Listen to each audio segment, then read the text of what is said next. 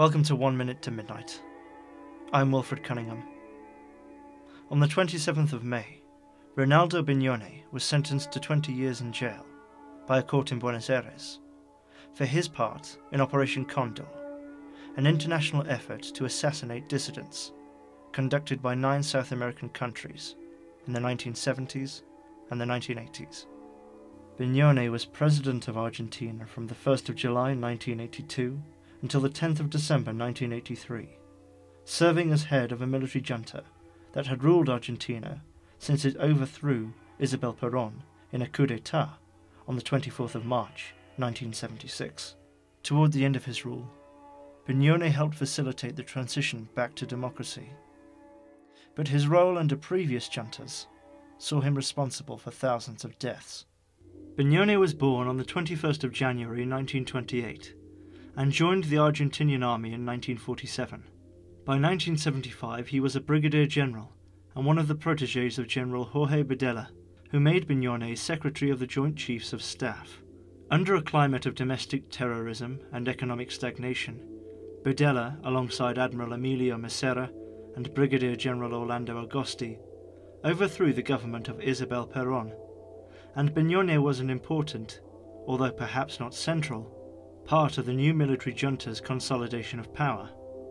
Within days of the junta coming to power, soldiers reporting to Bignone detained staff thought to be connected to leftist causes, from Posadas de Hierro, a Buenos Aires hospital. 3 of those detained remain unaccounted for. Bignone then became the head of a detention center in Campo de Mayo, on the outskirts of Buenos Aires. The army base reportedly contained 4 such secret centers between 1972 and 1976, and only around 50 of an estimated 4,000 detainees survived being imprisoned there. Videla handed power to Lieutenant General Roberto Biola on the 29th of March 1981, amid growing economic problems and international isolationism.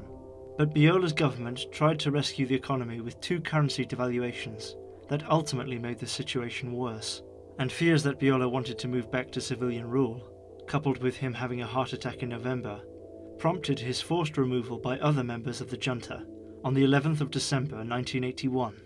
He was replaced by interim president Vice Admiral Carlos Lacoste for 11 days, followed by Lieutenant General Leopoldo Galtieri, who became the 44th president of Argentina on the 22nd of December.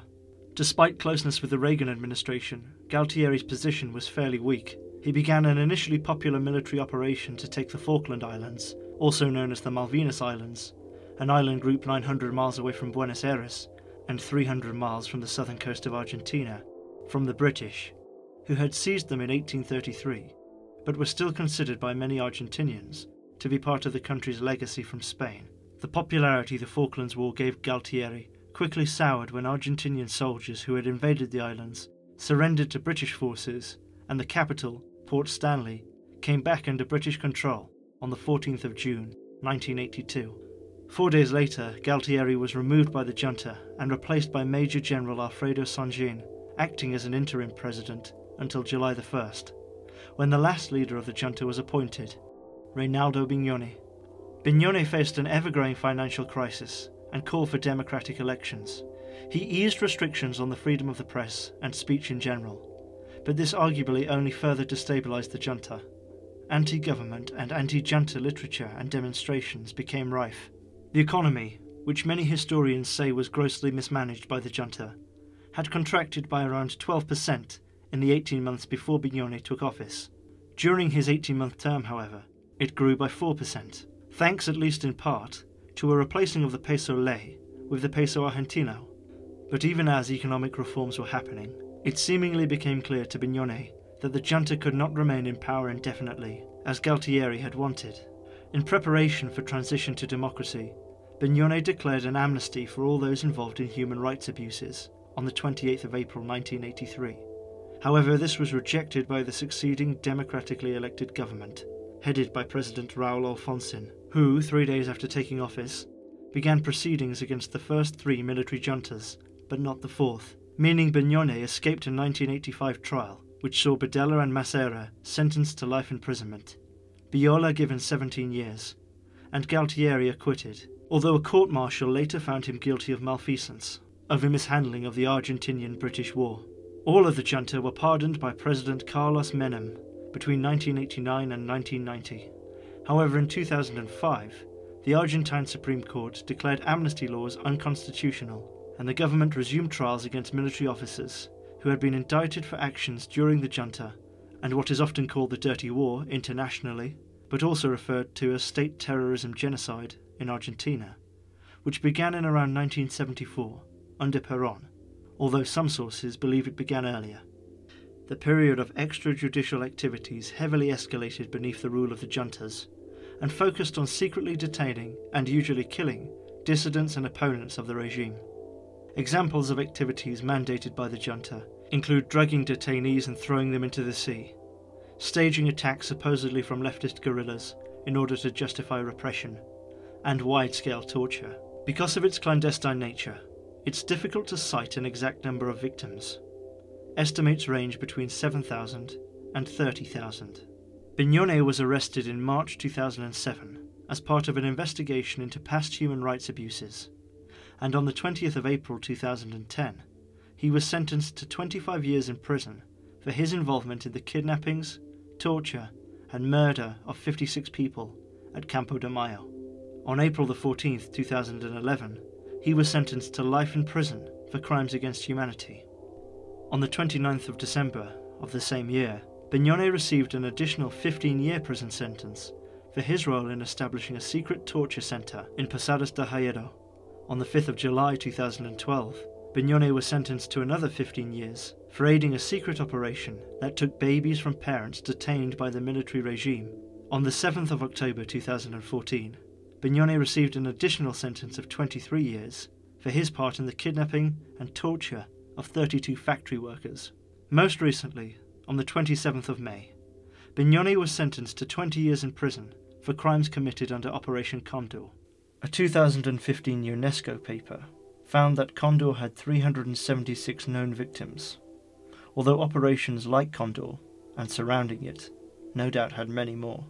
Operation Condor was this very finely focused, very elite operation, intelligence operation, to track down the most important dissidents wherever they were in the world. They didn't kill tens of thousands of people in Operation Condor. Really, the total is hundreds. But the people that they tracked down and killed were the most important dissidents. Condor was a coordinated effort to eliminate opponents and leftists across the continent and beyond, and specifically to target the dissidents and exiles of participating countries who had fled to other South American states. The supposed dissidents were sometimes returned to their countries of origin, where they were usually killed. At other times they were executed locally. The operation began in the mid-1970s, before Isabel Perón was overthrown in Argentina, and the key members were Argentina, Bolivia, Brazil, Chile, Paraguay, and Uruguay. But Colombia, Peru, and Venezuela also participated to varying degrees.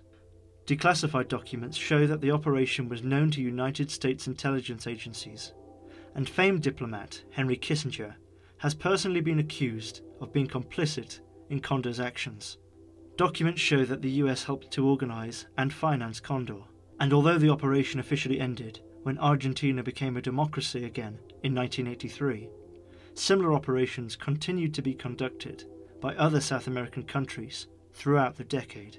US involvement has been publicly known for some time, but documents brought to light by the release of secret communications through WikiLeaks implicate it further. A leftist government led by Salvador Allende installed a democratically elected civilian and revolutionary government in Chile, and that's why Pinochet overthrew that government.